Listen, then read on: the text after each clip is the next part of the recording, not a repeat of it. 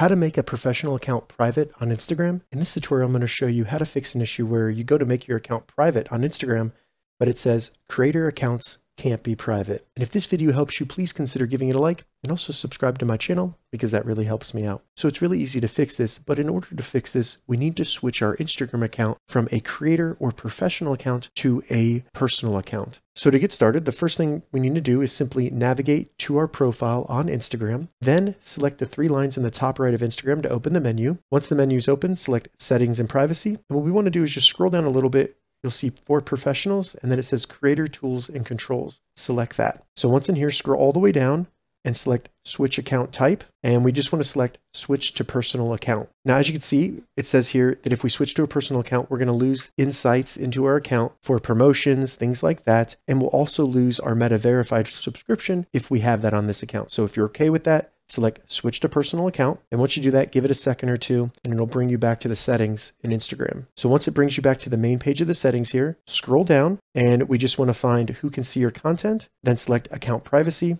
And now we can toggle on a private account and just confirm by selecting switch to private. And now our Instagram profile is private. All right, so that's how you make a professional account private on Instagram. If this video helped you, give it a thumbs up, and please consider subscribing to my channel, Gauging Gadgets. Thank you so much for watching.